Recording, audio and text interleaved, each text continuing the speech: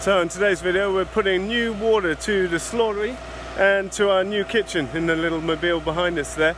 It's a big upgrade for the farm to have frost-free water in multiple places this year.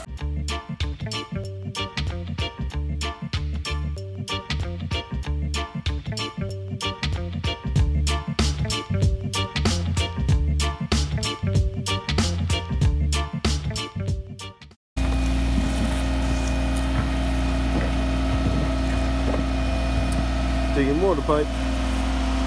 We are trying to find the connection between this tap, which is a frost-free tap, and the barn, which is a frost-free tap over here, to be able to add in a line. We want to put a frost-free tap on the edge of the slaughtery and on the new kitchen over here.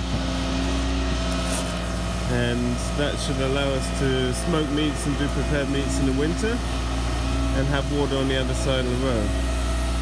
They've come and they always mark out, this is fibre optic here, and they mark out electricity lines and old telephone lines, etc. So, found fibre optic, but the cable that marks it should be about 10 centimeters above the actual fibre optic, and it was sitting like on top of it, so very lucky we didn't break that. It cost a few thousand euros to fix that. Very tactile machine. All diggers in Sweden have these ankle buckets, so you can totally manipulate the bucket in any way you like. Sort of virtual sculpting machine. And I'm in the trench just getting rid of any rocks, and I'll dig around the cable by hand just to ensure we don't get that. So we're going about 1 meter deep to put in frost-free water, and this is where the water comes up into the slaughtery at the moment, but we'll be putting a frost-free tap so we can operate it in the winter time.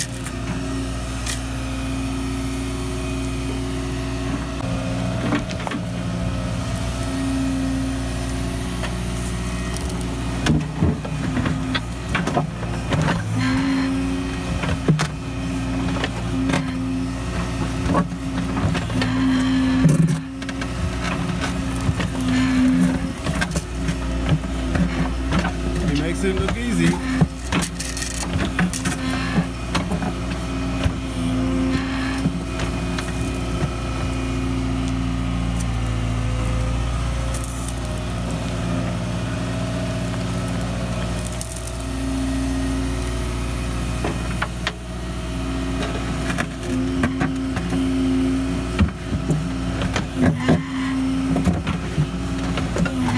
So this is what we have for frost-free water here. This is a valve, and I've just welded an old socket onto a metal bar to use. This will be underground inside a 120mm pipe vertically, so you can turn the tap on and off here. This is just going to be 25mm pipe coming up to the tap, and then this is joining under the ground to the main line.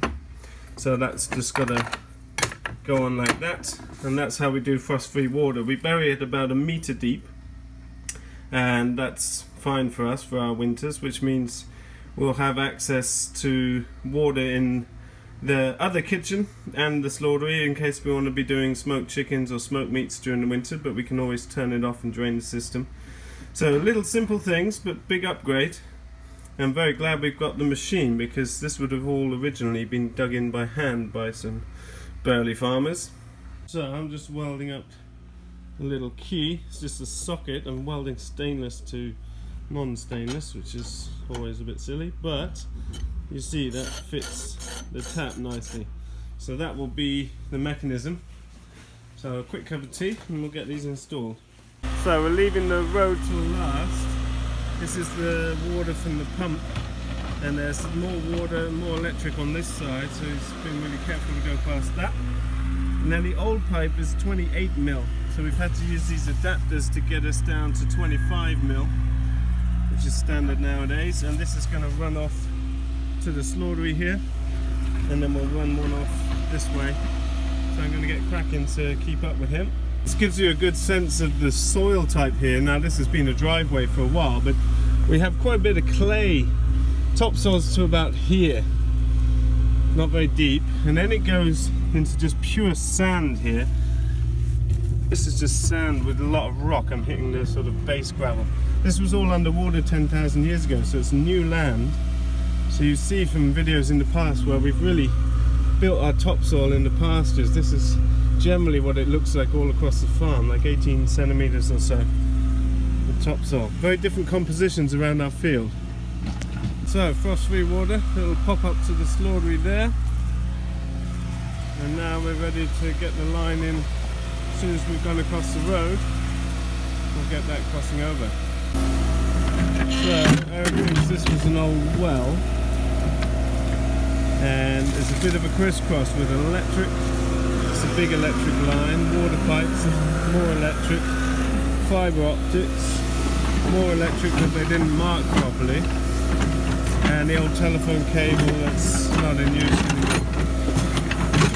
There's a bit of a jumble down there.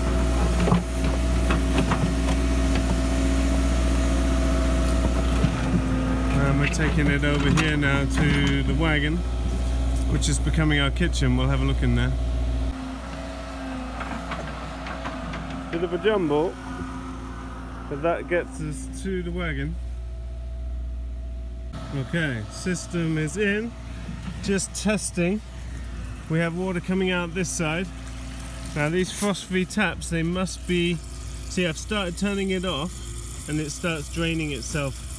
So you must have it fully on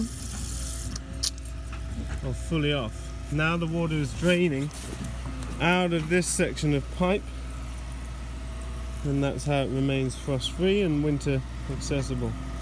So in a second that should stop running. There's just quite a bit of water in that pipe.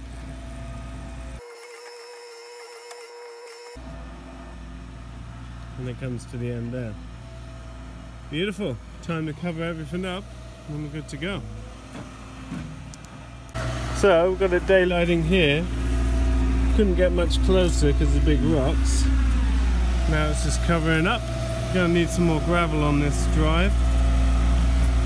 But the road's back open again. So soon done. It's not bad for a morning's work. Part of the reason to put water in this way to the slaughtery is it has a backtrack around the back of the farm, and the authorities wanted to have water directly to the slaughtery for water control issues. We spent, you know, thousands of euros on water control issues. I'm just checking out the smoker. We brought back a lot of hams today from the freezer space, and we're smoking ham so we can serve cut sliced ham for breakfast. So we'll be putting the smoke on again soon, and I'll do a video about how we do hams shortly. So this is the end result. It's a little bit muddy. We're just going to let this settle down for a while, and then we'll put some more gravel down. I expect a little bit muddy over here, but pretty good going to get that done. We're a little bit far away from the wagon here, but that's okay. We'll just run a line out to here, and this is becoming a new kitchen space in this wagon, just to allow us more space. We've just been setting this up. It's just a small space, but it'll do. Got an extractor in here and put our old sink in here, so we've just been fixing this up. Got to get the electric sorted. But that allows us to basically have this operational. Beautiful view. Vegetables coming straight from the garden to the kitchen. And we've got a new little roof we've just set up. Really low cost developments like we always do, but these are little things that will allow us a lot more space to have the washing up station down here. It used to be right in front of our house. And to have a kitchen in here so that the interns can cater for themselves makes a massive difference to us. And it's those little things that we're doing to create quality of life for ourselves after several years of just really working too hard, I think. So I don't know if that will interest some of you. I just thought it'd be nice to make a quick little video of some of the, you know, behind the scenes things that go on before we really ramp up productions. It's this next week now we've got to basically get the yurts up. We're receiving all the hens. We've made the brooder. I'm going to go and show you in the brooder now. We've just basically lime washed the walls again, and cleaned all the drinkers and feeders and put the lights in. Just got to sort the cables out, connect them up. We've just rebuilt this space. It's been empty all winter. But first chicks arriving on the 20th in here, and we've got layers arriving on the 14th, so that's exciting to get the whole farm rolling again. And then basically this space is, we're doing less poultry this year than we have done in previous years, but we're also going to be getting turkeys as 5-week-old poults like we usually do, but then with the second batch of turkeys we're getting as day-old chicks. So they're going to take the extra brooder because we're not going to be using that for broilers. But just getting all these spaces set up.